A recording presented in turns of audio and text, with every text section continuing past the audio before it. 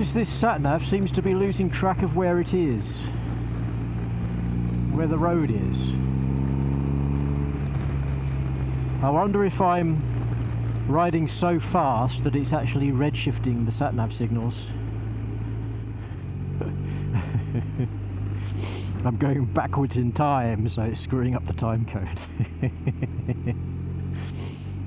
Or maybe BMW's Connected App is just buggy as hell. What do you reckon?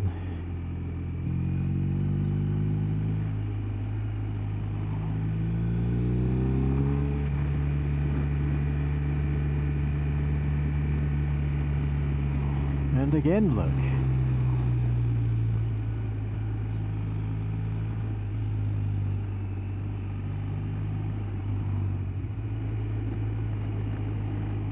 And again, look, it just suddenly shifted me sideways off the road.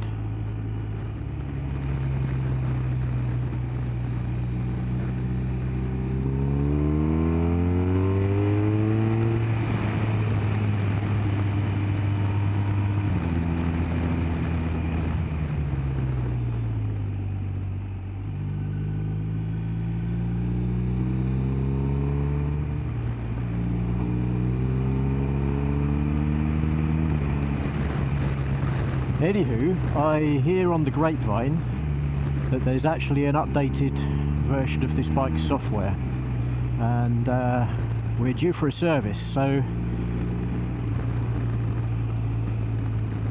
what I might do is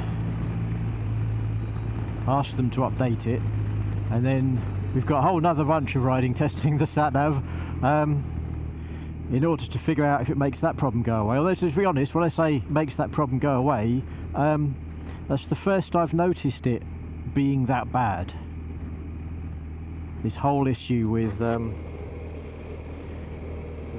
Connected App or the map view losing where the road is, to the point where your bike is shifted sideways on the screen.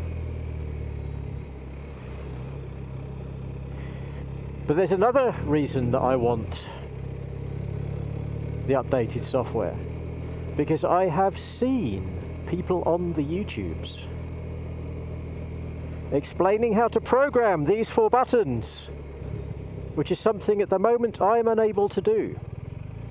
I've seen the menu choices that they go through to program the buttons, and those menu choices don't exist on this bike.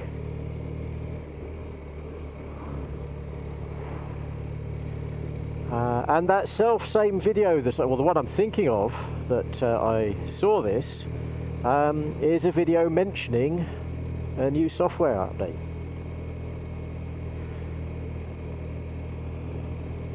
So I'm hoping that this new software update actually gives me the long-awaited ability to program these 4 buttons. Because at the moment these 4 buttons are BMW's favourites, not my favourites. And 2 of them are dedicated to the audio playing, which I don't have the audio pack, so they are useless too.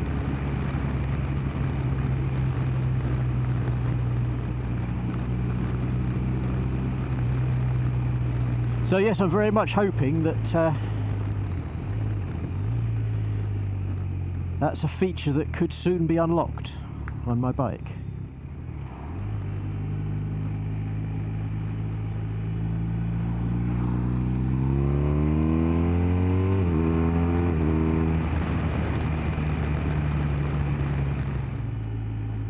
Anywho, oh, here's, oh, they're all locked up. Bentleys and Rolls Royces and stuff. There's a dealership here. How much money is in this neck of the woods when you have a dealership here for Rolls Royce and Bentley?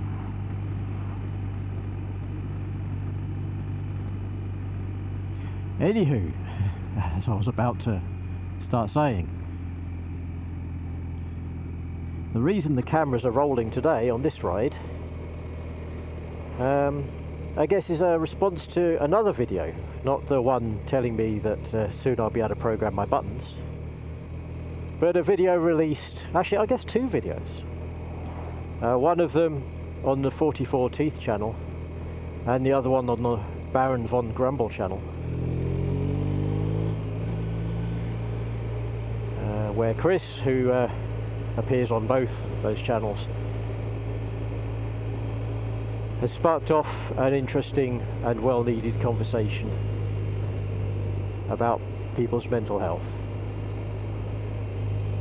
I don't know much about mental health, but there is someone in my life who struggles with it. And although I don't consider myself to have a particularly serious anxiety problem, certainly not one that causes me to be dysfunctional, I recognise some of the symptoms being talked about. And if this SatNav doesn't sort itself out soon, it'll be one of the things that makes my mental health worse. I guess those symptoms are things that I guess have had me called lazy during my life. Oh, look at him over there. He's always just sitting at home playing on his computer games.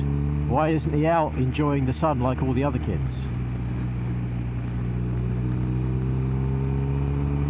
Or indeed, there he is at home playing on his computer games. Why isn't he out enjoying the sun like all the other adults? Well, here I am outside enjoying the sun. But yes, the symptoms of, oh, I don't want to do that because insert various excuses as to why it's inconvenient to overcome certain trivial little hurdles, which suddenly present themselves as the end of the world, that are getting in the way of you doing the thing you want to do.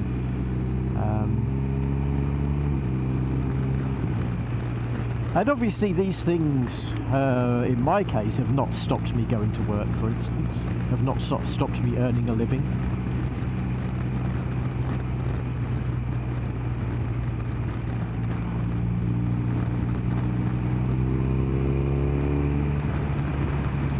Could even be seen as first world problems.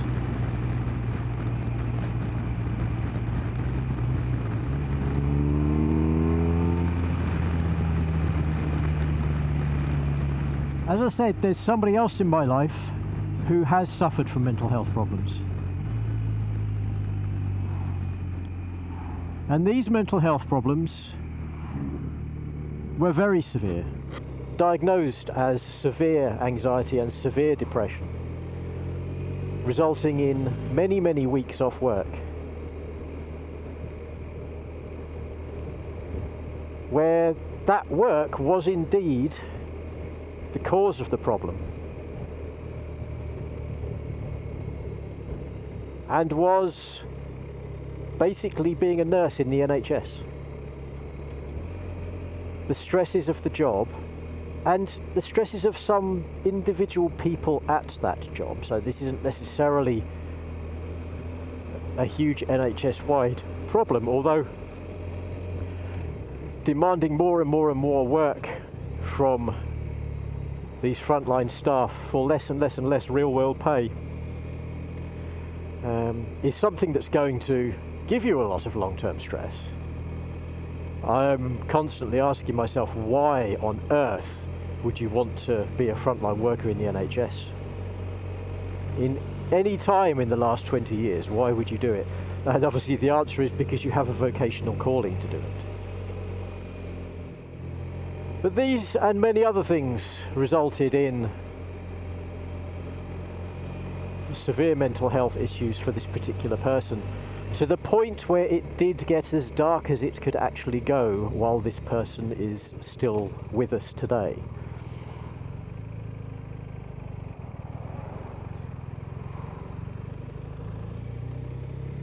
And so I have reason, I believe, to bring this subject up and to draw attention to an initiative by Chris from the 44 Teeth channel.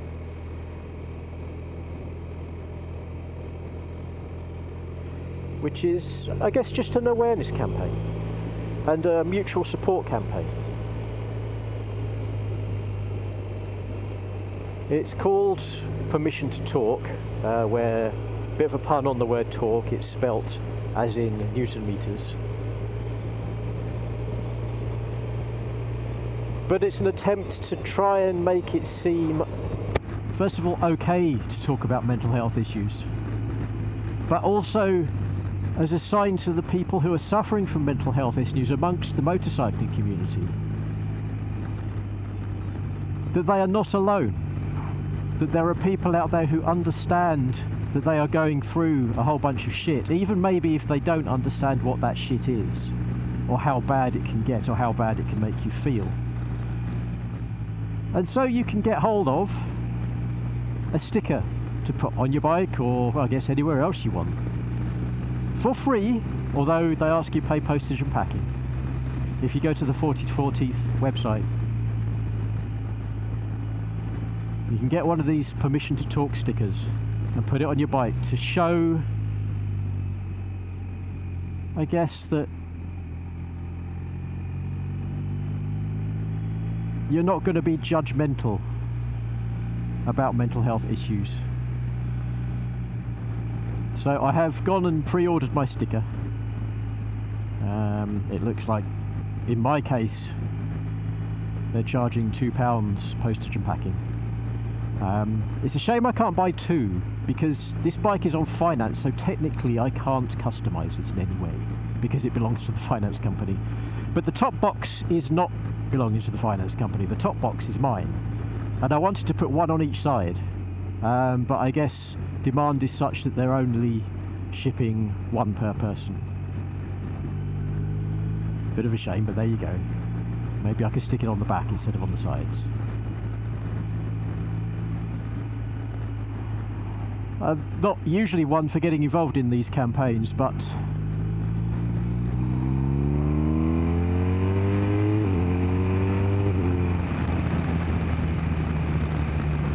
I believe this is a worthy one to get involved in, even if it's just getting a sticker and sticking it on my bike. So I will stick a link to the 4040th website and maybe the video that I'm talking about, the videos that I'm talking about, in the description. And if you watch the videos and you agree, then maybe you too can go and pre-order yourself a sticker.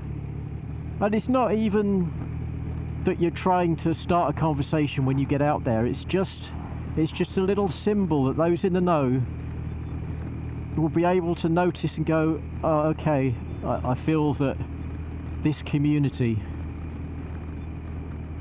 is one that can lend an understanding ear if I need it.